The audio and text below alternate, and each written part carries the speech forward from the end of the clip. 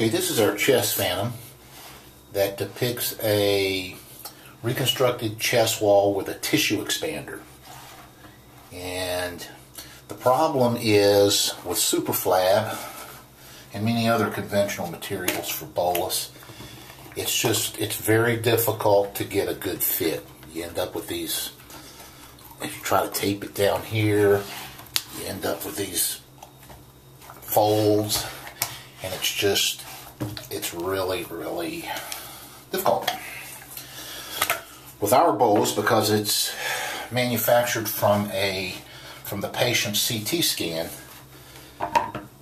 it fits in there very snug, as you can see. Let me see if I can zoom in for you.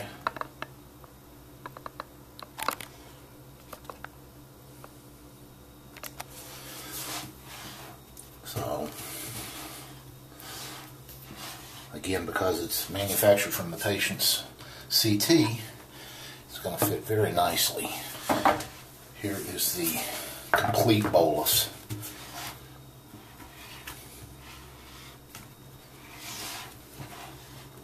And once again, I'll give you the cutaway shot so you can see again how you're able to get right in that crease very nicely.